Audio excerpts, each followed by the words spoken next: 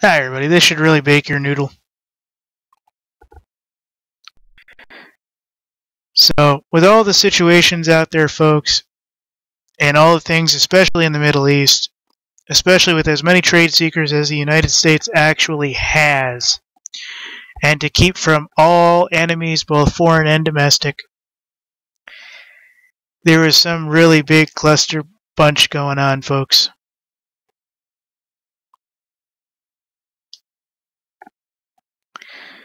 Brace yourself. Basically, Obama administration entrusted a Middle East company with servicing the president's airplane.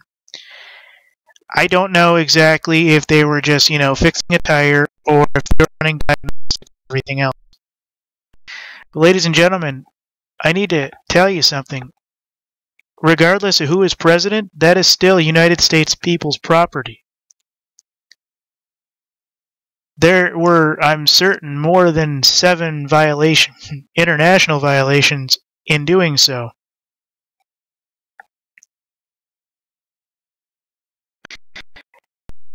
And I'm going to get into this, but you don't just allow a person to your jet. Okay, it's a, I don't know. I think it's a 777. I think it's a Boeing 777, or 778, something like that, as far as what model of aircraft it is. But I'm actually very, very, very unhappy with this.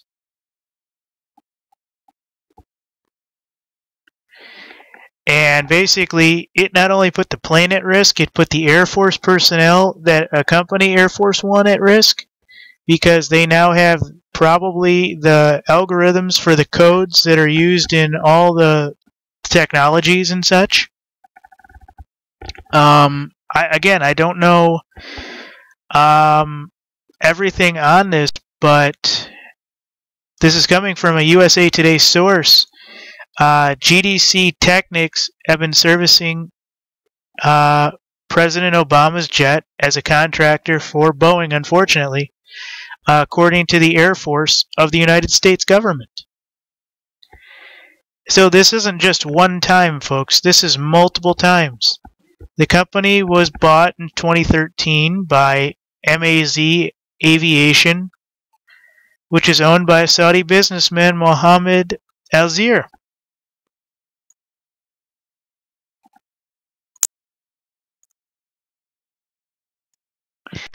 And I original source, but this is like criminally illegal. I mean, this is beyond oops. I mean, I understand that, okay, they work for Boeing, cool. But in Saudi Arabia? No.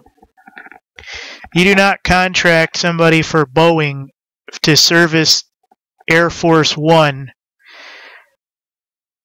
What happened to all our Air Force guys that service it? Oh, wait, Obama impeached them and got them locked up and basically cut the herd from the group and everything. I mean, I remember watching something on the news, and they said when Air Force One under Bush flew, there were not one but 2 Air Force Ones in the air at all times. And there was a collection staff of nearly, God, I want to say like 200-300 people.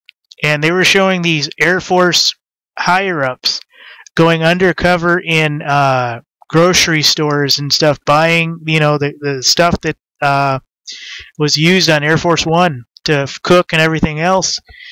And, if it has a blemish, it has this, if it has that. There's like 10, 15 different guys that have to review it afterward. And they show just the pallets of food and the pallets of stuff that they had to buy just to keep this bird in the air. And how these guys basically had to go incognito, and one guy actually, I remember the special, folks. I don't remember who did it, but I remember the special. And one guy actually slipped up when he was, he was flirting with some very attractive cashier, waitress, whatever person he was flirting with. And he says, yeah, we're... And anyway... this one guy kind of got kicked from the program because he kind of slipped up and said, yeah, he was Air Force personnel for Air Force One. He had been a new hire on from the Air Force, and he was basically buying food for Air Force One before they went off to, I forget where it was. It was some African trip. And they showed him, meeting with everybody and their guys meeting with the staff and this and that.